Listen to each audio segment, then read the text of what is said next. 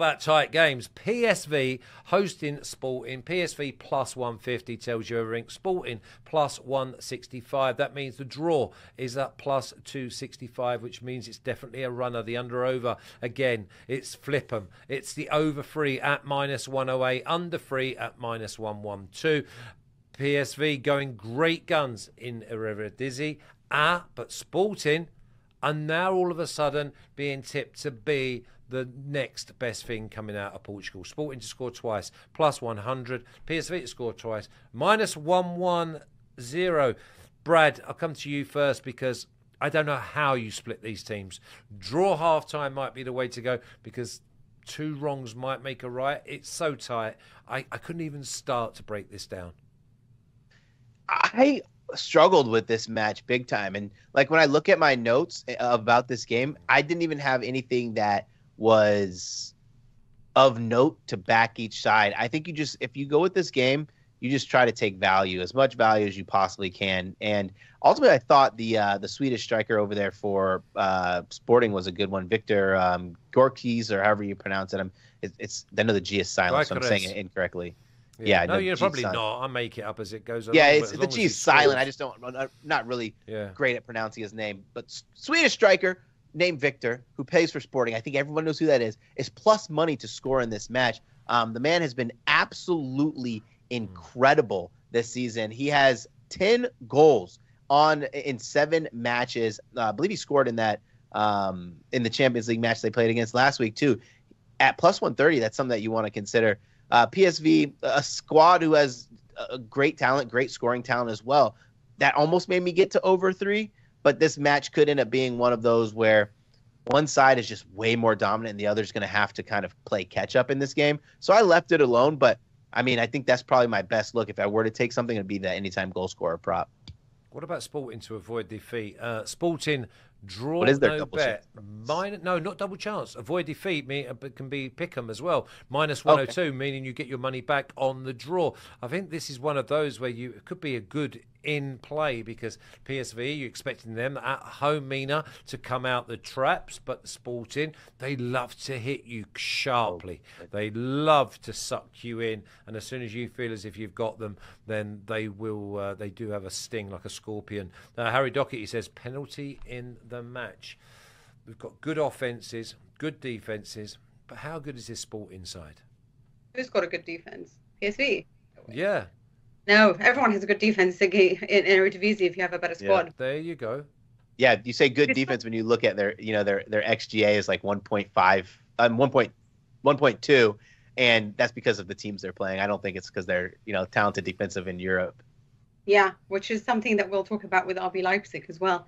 But exactly that, Brad. I think that we saw a lot of this, which was very against Juventus. They were like, oh, they've scored 20 goals coming into this game. They're just a firehouse. And then they created zilch, nada, against a team, to be honest with you, that plays with a slower tempo than you would imagine. Then what can Sporting do?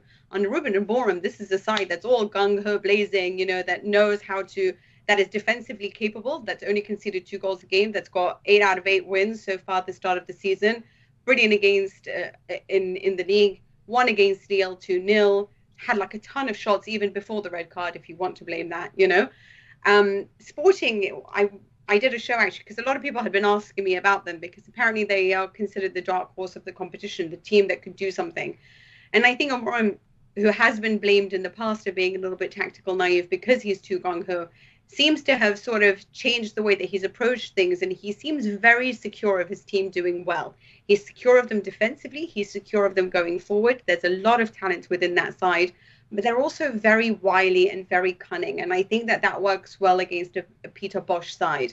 Peter Bosz, for me, is a coach that you have who's just perfect for the Eredivisie, right? It's all attack, all the time, relatively imbalanced as a unit overall, and it doesn't get exposed. He got exposed when he was in the Bundesliga and in charge of Borussia Dortmund when the pressure is on and you have a real team and you're playing for actual expectations. But I think that when it comes to this, they are at home. They should be a lot better than they were against Juventus because they are playing at home. But Sporting have actually a very good record away from home. And so I'm interested to see how much they can win this by. This should be a both teams to score.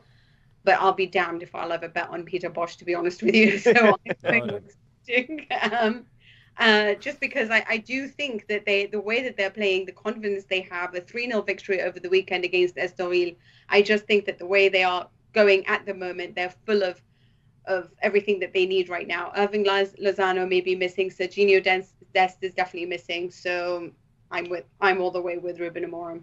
They beat Estoril 3-0 at the weekend. Yeah. Do you know what the score was at half time? And it's not a trick question. It's only because I had something wrote down in some of the notes I do, and obviously I do books of notes over just a 24-hour period. 2-0 at half. Okay, let me tell you now. I think 10 out of their 11 games they've been leading at half time. 10, because it was 9 out of 10 before the weekend, and I did pencil it. Didn't get to the window because I had another 67 matches to try and cap. And the only one keep they didn't this season was against Porto, but a match they ended up winning 2-0. Yeah.